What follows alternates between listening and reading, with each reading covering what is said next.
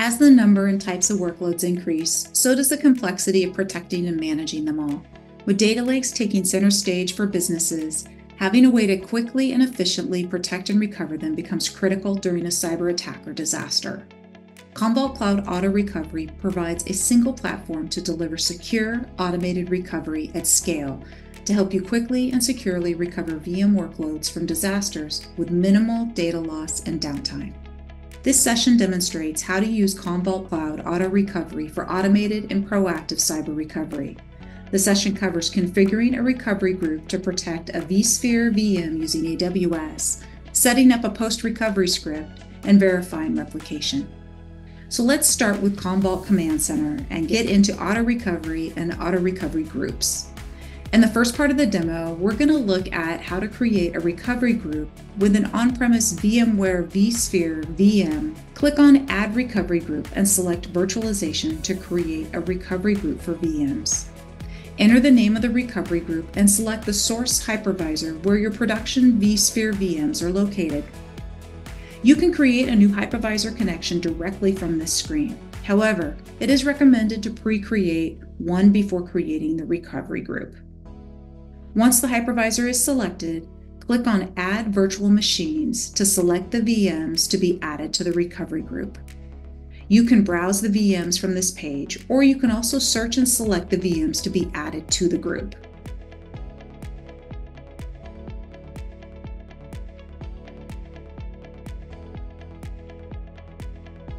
Next, you need to select a recovery target where you want to recover your production VMs. As in the previous step, you can create a new recovery target from this page. However, we recommend to pre-create a recovery target before creating the recovery group. For this demo, we will select a pre-created recovery target. You can change the frequency at which replication happens, and this will determine your recovery point objective or RPO SLA.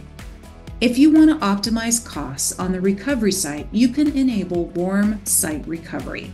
In warm site recovery, the recovery VMs and associated disk volumes are not created during replication. Instead, they're created when a failover or a test failover is initiated. This will reduce the costs incurred in the recovery region. One thing to note here is that if warm site recovery is enabled, then the recovery time objective will be longer, as the deployment of VMs happens during failover. You have the flexibility to edit some of the advanced options if needed. We auto-select smart defaults for all these options. However, you can change them according to your business or application requirements. If you want to extend the recovery orchestration capabilities, you can configure pre- and post scripts, which will be executed during failover, test failover, and failback. These scripts can be used to validate the VMs and the data within the VMs. They can be used to enable Microsoft Defender scans or integrate with other third-party tools. Select Actions and click Configure to add post-failover script, which will be executed once the failover is completed. Select the UNC path to the script location and the credentials required to access the script.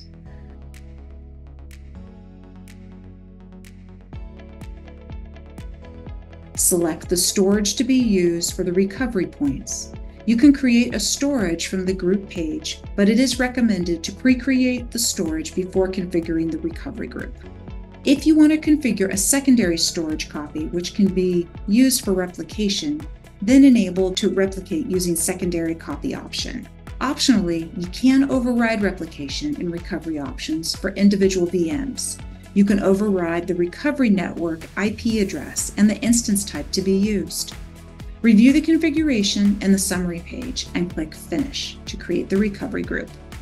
VMware to AWS recovery group is created successfully and the replication has started. In just a few minutes, we've shown how Commvault Cloud Auto Recovery minimizes the impact of data threats broadly across the cloud, on-prem, and SaaS workloads for business continuity.